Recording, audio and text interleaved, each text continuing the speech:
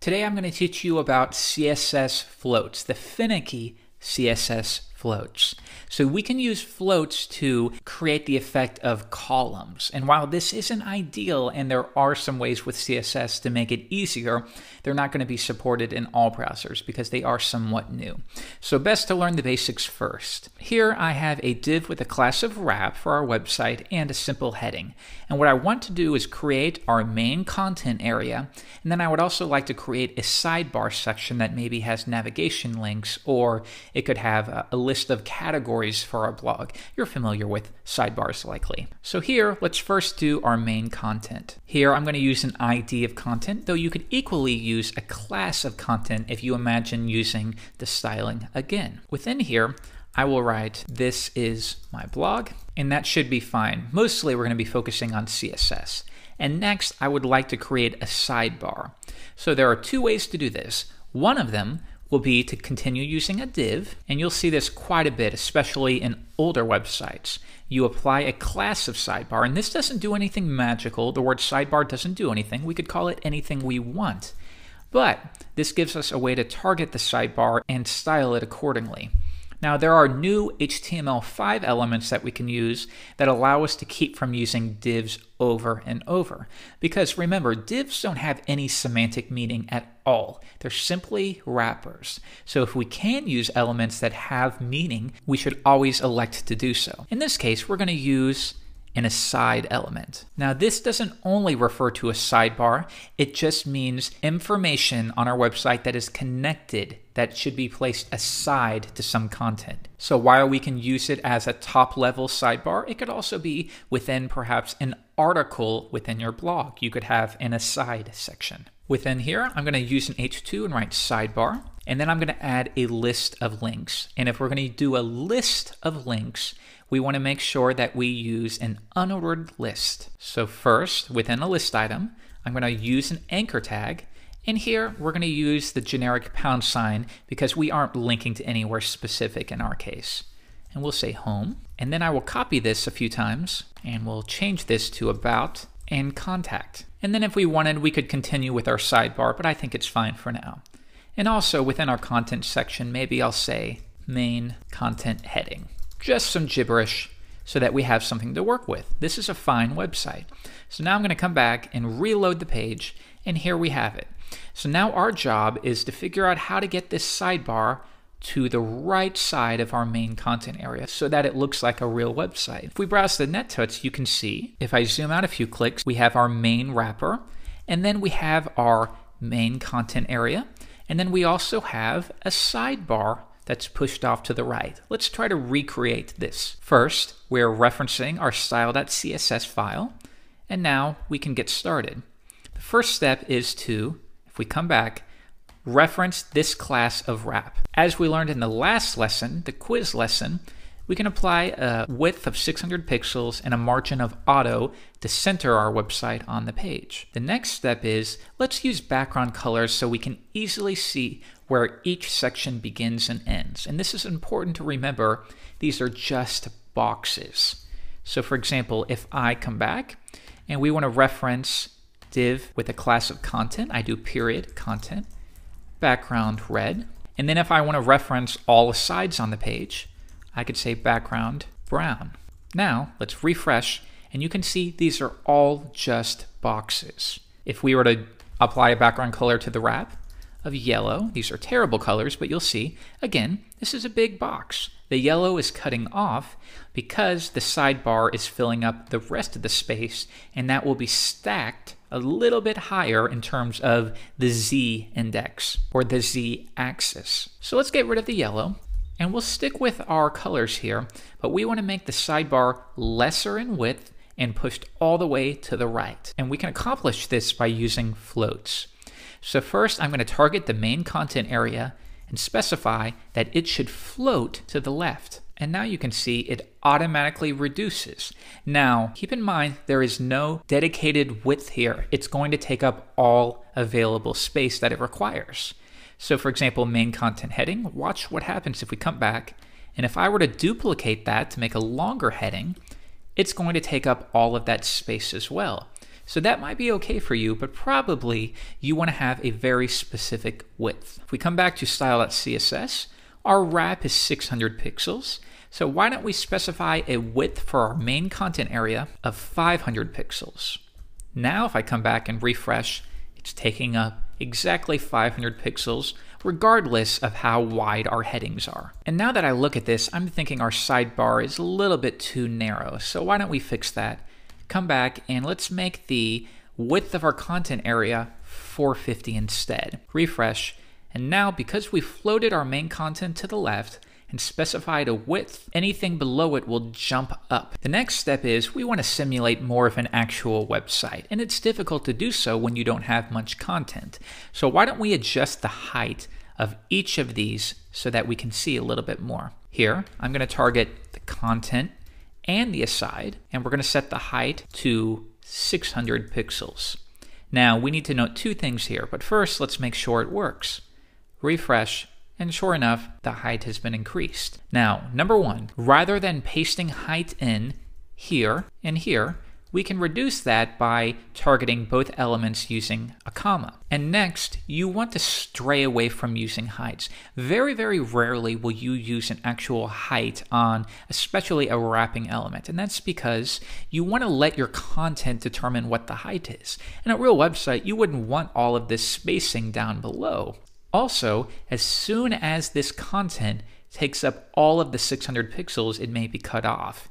So in general, try not to use heights on your layout, but it's okay in this case so that we have something to work with. Next, I want you to take note of these bullets here. Why does it seem as if they're coming outside of the sidebar? I'm going to right-click and choose Inspect Element in Google Chrome. And if I hover over the URL, I want you to note how it seems as if it's taking up space within the main content area as well. If I hover over the list item, you'll see the same effect. And this is something you should be careful with. If we're floating the content area, and this is being pushed up, why don't we float the aside as well? And I'm going to float that one to the left, or you could also do the right. In this case, we can push it up to the left as well. That's better. And now you can see if we hover over it, it's only taking up that specific area as it should. Next, I see that the list items are pushed over to the edge, and we don't want that. Why don't we make them line up with the sidebar? And the reason they're pushed over is, again, because that browser is applying some defaults for you. Now, this is easy to trip you up at first because you don't know what is being applied by default. In this case, it's adding padding left to the unordered list. So I'm going to revise that by setting padding left to 0, and I need to make sure I only target the unordered list that is within the aside element. Refresh, and now that's being pushed back over. And if you wanted, you could adjust it slightly, so you could maybe make it 18 in this case. Or if you wanted to get rid of the bullets entirely, you could say list style, what kind of style for the list elements, and we're going to say no styling at all, and that will get rid of the bullets entirely. And then if we adjusted the padding left back to 0, that'll push it up against the edge like so, and you have the beginnings of what would be an actual website. Now, I want you to note if we try to resize this, it stays the same width no matter what. What if you wanted it to adjust? Well, another way is to use percentages to declare your width. So why don't we try it this time? And I'm going to say I want the width of the wrapper to be 80% of the width of our entire browser window. Next, here, I'm going to set the width of our content area equal to perhaps 70% of this containing element. And then I'm going to set the aside, and we'll keep that like so for the time being. Now if I refresh, I can resize and notice that the elements will resize as I adjust the browser window. Now, you might be wondering why the sidebar is staying the same. And that's because, again, it's taking up only the space that it requires here. So it takes up as much space as to fill that longest word sidebar. If you want to explicitly state a width, you could say width 30%. 70 plus 30 equals 100. Now if I refresh, you'll see that that's taken up 30% of the entire width.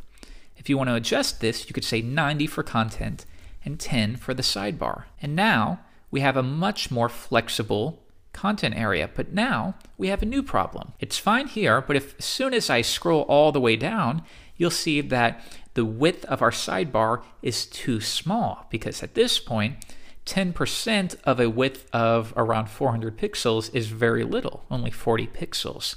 So what if we wanted to set some minimums? And why don't we try that? We have a width of 80%, and we'll set minimum width to around 600 pixels. And while we don't have to, it's easier for me to read if I first we're going to have a minimum of 600, but then the width can be as much beyond that as it needs to in order to be 80%. But it can't go lower than 600 pixels. Now if I refresh, it seems the same for the big window, but now watch what happens when I reduce it. It's going to get to a point right here. It's not going to get any more narrow. And we can do the exact same thing for our sidebar. So if we want to set 20, 80, refresh, that looks good. And we want to make sure that no matter what, the width is appropriate. Good, so now you have a more flexible website. People browsing in lower resolutions can access your site, and then for larger resolutions, you can provide a different set of options. Maybe you want to display more at the top. You can do a lot of stuff here. Now we need to go over one more thing for today. Watch what happens when I apply a background color to our wrapping div right here. Background equals green. What do you think is going to happen? Refresh, and isn't this odd?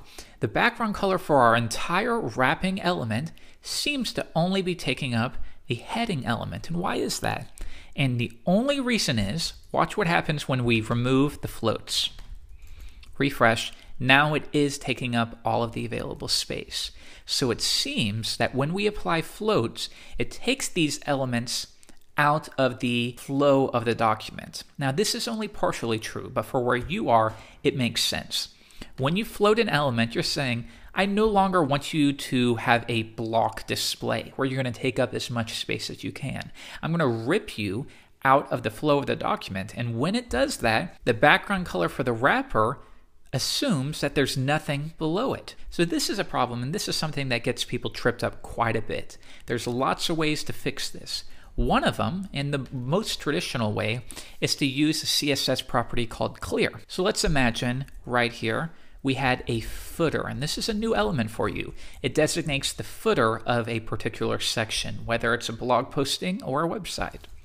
And I'm going to say my footer. Now if I refresh, notice how it seems to trigger the wrapper. And the only reason it's doing this is because both of these elements, this one and this one, are floated, so they're out of the flow of the document. But our footer is not, so that triggers the wrapper to contain it. It's a way of clearing it. Footer, and we're going to clear anything that occurs above it. So if there's any floated elements, this is going to clear it. Now if we refresh, you're going to see the same thing. But if you ever find yourself in a situation where it seems like an element is way up here into a different section and it shouldn't, make sure that you're clearing it so it clears any floats that are above it. Now another way that we could potentially solve this, if we had no footer, we come back, we're still with this problem, is by using a trick called overflow hidden. Overflow, set that to hidden. And I don't expect you to understand why this works. For now, just accept that it's a way to trigger the browser into containing the elements within whatever you're specifying here. So just accept that is a little trick to make sure that it contains it. So good job. We've covered a lot in this lesson. If you need to go back and watch it again, do so, because these techniques are going to be vital in your web design career.